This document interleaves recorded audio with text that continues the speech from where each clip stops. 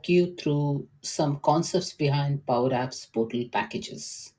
Now, as we all know, Power Pages is like a website solution provided by Microsoft as a part of Power Platform Solution Kit.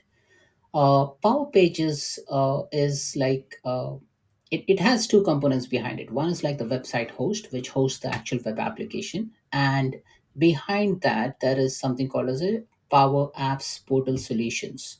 Now, these Power Apps Portal Solutions are hosted by Microsoft, and Microsoft releases the packages in some specific cadence.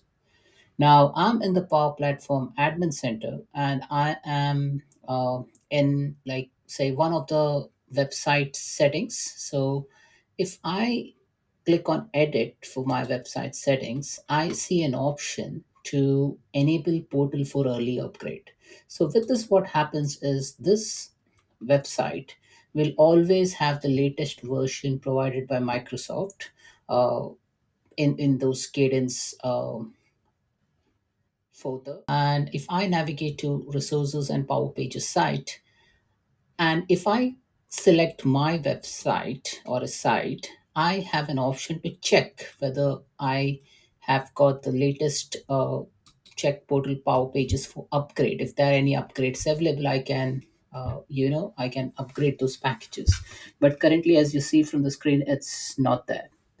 Now, how do we come to know about what kind of packages are available for Power Pages within my environment?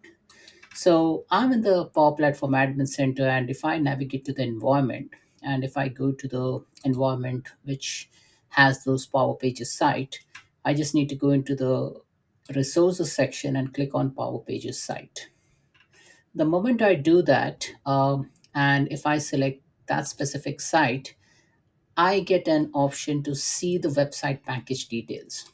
The moment I click on the website package details, I will see the whole bunch of packages which has been installed by Microsoft as a part of the Power Pages solution kit. Now, there are various packages with all those installed version and the statuses are displayed. In case any package become available, then you will see some options over here to either install or upgrade or view those packages content.